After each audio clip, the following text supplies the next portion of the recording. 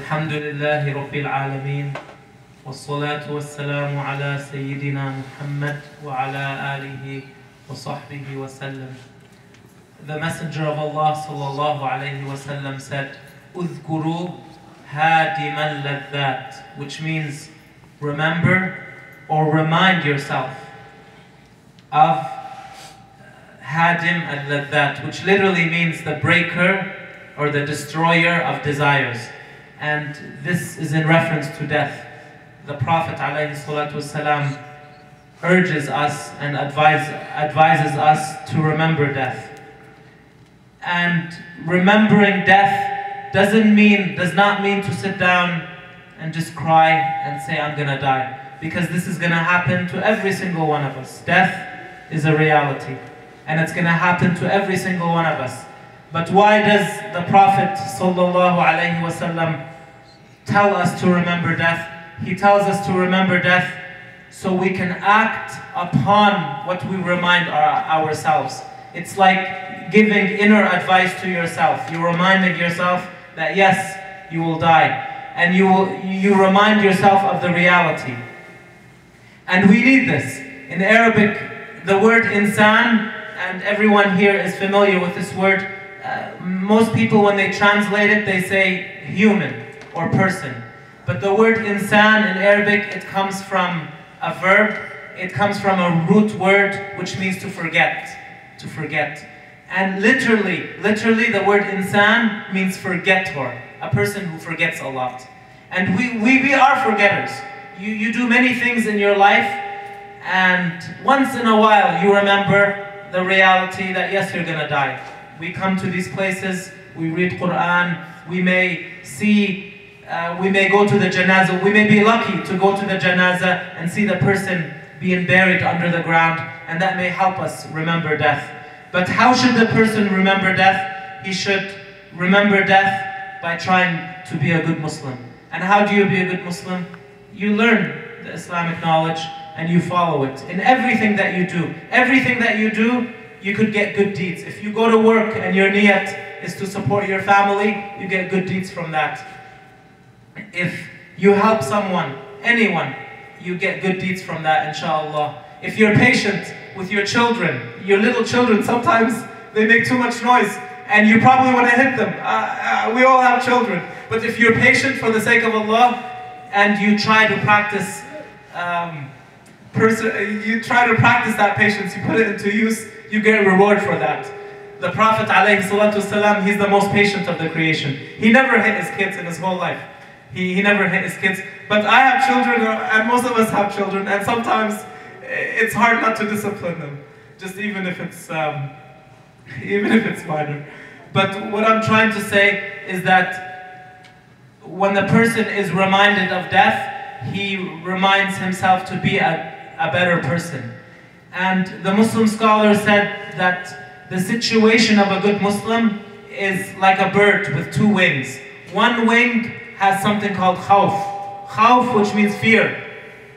Fear of what? Of the hellfire. Fear of the consequences. Whether it's in this dunya or in the hereafter. Of disobeying Allah. Of the ghuna. Of the haram. And then hope, raja, for the Jannah. You do the good, and even though it's an obligation to support your family, even though it's an obligation to do your 5 prayers, even though it's an obligation to learn the knowledge, still Allah Ta'ala is so merciful, He rewards us for that obligation. We are rewarded. So the person should always put in mind that having khawf is good, and it's right, but also you keep a balance and you have raja too. You think of the Jannah, and you do what helps you or what brings you closer to it, and you also think of the nar, the hellfire, and you do what keeps you away from it. You do what keeps you away from it. And that's a mercy from Allah that we have the prophets, from Adam all the way to Muhammad. All the prophets came with Islam. All the prophets told people, worship Allah, believe in Allah, do not worship idols, do not worship statues, do not worship the sun, do not worship the moon, do not give God physical or created attributes. Do not say God is a shape or a form. Believe in God, but accept that you can't imagine Him. God is beyond our imaginations. Subhanahu wa ta'ala. This is the aqidat, this is the iman of all the prophets from Adam up to Muhammad alayhim as-salatu was-salam. And this is the knowledge that is in need of special attention for us and especially for our children. For our children. And here we're speaking about death, and this is a reality for everyone. And we said what the Prophet ﷺ said about preparing. And preparing is through education. For yourself, for your children, and for the people around you, for our greater community. Inshallah ta'ala. I ask Allah ta'ala to have mercy upon the family of Sister Iram Ali and Brother Zafar Qurashi who got us together here today. And these type of actions are very, very rewardable, inshallah. They give us a chance to read the Quran that brings us closer to reality. And it gives us a chance to see other Muslims from different countries and to share our experiences with. May Allah Ta'ala have mercy on them, and may Allah give their family a lot of patience with their loss. When we see a person whose family has died, we say عَظَّمَ اللَّهُ أَجْرَكُمْ, which means may Allah increase your reward. Why do we tell the person who has family that died, may Allah increase your reward? Because the reward of patience, the reward of sabr is very great.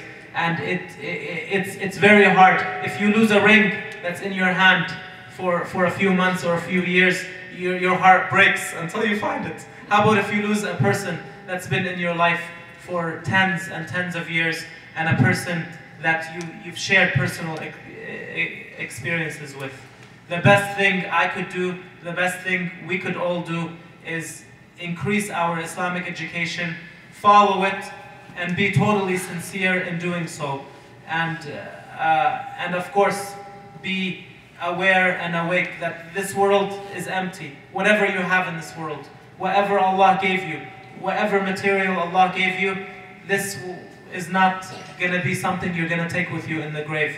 The person goes in the grave empty, with his actions, with the mercy of Allah Ta'ala. This is what we're made for, worshipping Allah. So my final advice is take care of your families, take care of yourselves, increase your education, learn, because the greatest musibat, the greatest bala for the Muslims in these times is the ignorance of Islamic knowledge. Many people say they're Muslim with their mouth, and they have no idea what it is to really be a true Muslim and to follow the religion.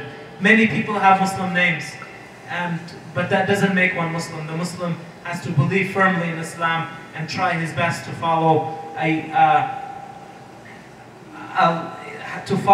lifestyle of a reformist, of an activist, of a person who only wishes good for himself and for other people in his community.